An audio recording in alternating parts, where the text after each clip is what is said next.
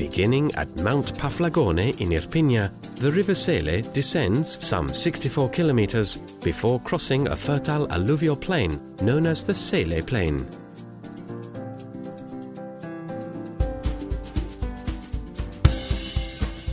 The shoreline from Salerno to Agropoli is one of the Mediterranean's most beautiful and runs for some 40 kilometers along the ridge of the plain.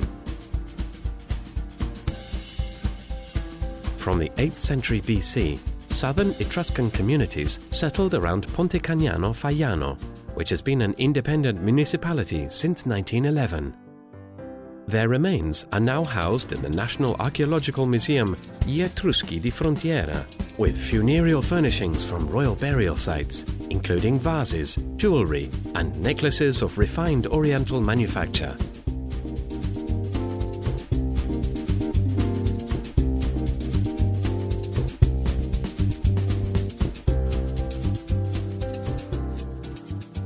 A few kilometers away, we find the busy, dynamic Bellizzi, another independent municipality since 1990. The symbol of Battipaglia is the Castelluccio, an 11th century manor which belonged to Mensa, Archbishop of Salerno. In the 13th century, it came into the hands of Marcantonio Doria, then of the Colonna family, and finally to Pignatelli of Strongoli. At the beginning of the 20th century, the architect Farinelli rebuilt it in new medieval style.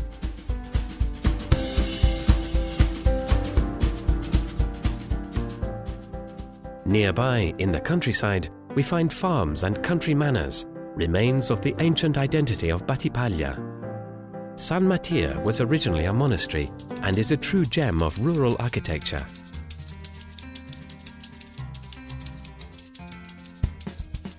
The ancient centre of Eboli is dominated by the bell tower of San Pietro alle Marmi and the impressive Colonna Castle.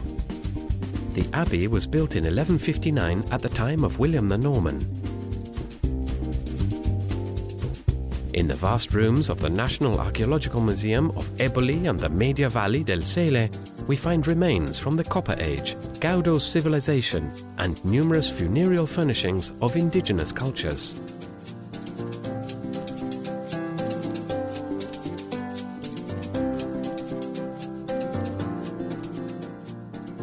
Further down, the Serre Persano municipality is overlooked by the Royal Bourbon Hunting Lodge, built in 1752. First Charles III, then his son Ferdinando IV, dabbled in their common passion for hunting and horse racing. Today, those 10 miles of woods, which once hosted the royal hunting sessions, are almost entirely taken up by the charming natural oasis of the World Wildlife Fund.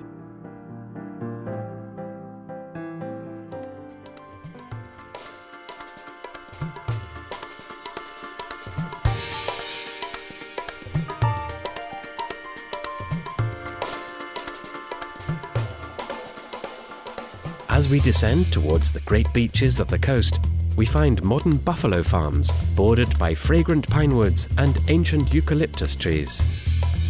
Buffaloes have been here for a long time, first imported by the Normans and introduced into Sicily by the Arabs. The technique of mozzarella making has remained unchanged for centuries.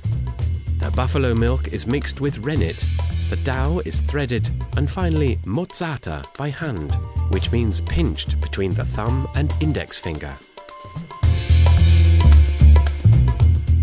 The artichoke, or in Arabic carciofo, is a healthy vegetable with therapeutic qualities and has been highly regarded since the 16th century as a delicacy for aristocratic and royal tables.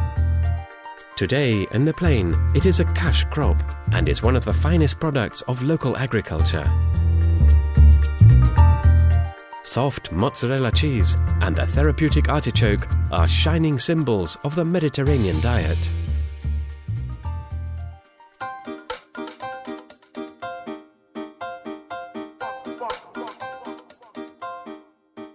But the queen, the universally renowned queen of the table, is the pizza.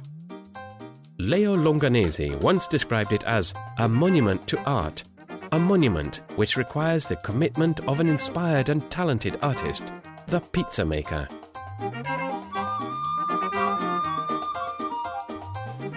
Have you ever watched a pizza maker at work? Have you watched his hands? They move precisely and swiftly around the dough, which is laid out, spread, pulled, and pinched at the edges. It is rounded like the moon, then filled with genuine ingredients, first with tomatoes and mozzarella, then is cooked for a few minutes in a wood-burning oven. Finally, Her Majesty the pizza is served, such a treat for the eyes and the palate.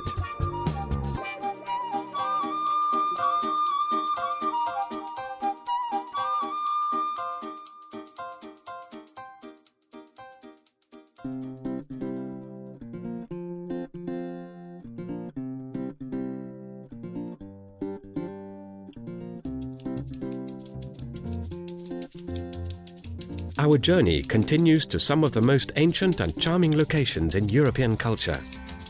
A brilliant young Neapolitan archaeologist, Paolo Zancani Montuoro and Umberto Zanotti Bianco, brought to light the Herraion of Foce Sele.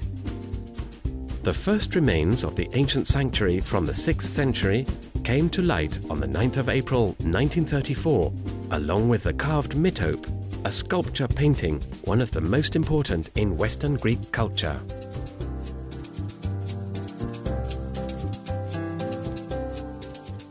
Here, in these fertile lands, the Greeks of Siberi founded Posidonia. 3 temples stood in the holy area of the town, protected by cyclopic walls. Their remnants astounded the travelers of the 18th century, from Soufflot to Winchelmann, who came here in 1758. These temples still radiate their primitive, solid solemnity and austere beauty, isolated in the plain amidst the grassy fields and the blooming pink oleanders.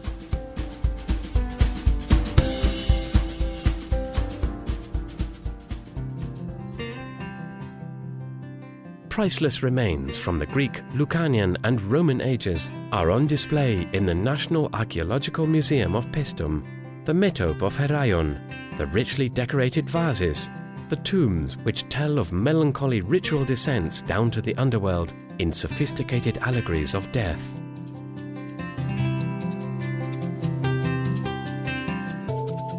In the most famous tomb of the diver, 2 young men play kotabos, throwing a banquet cup behind them, while not far away, a young athlete is diving from a springboard into the clear blue sea.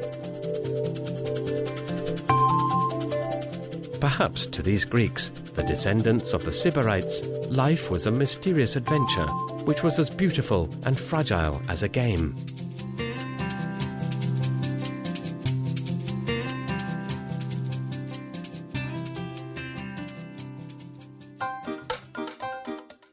Unspoiled beaches, bays and Mediterranean vegetation which climbs on hills and mountains, gently leading down to the sea.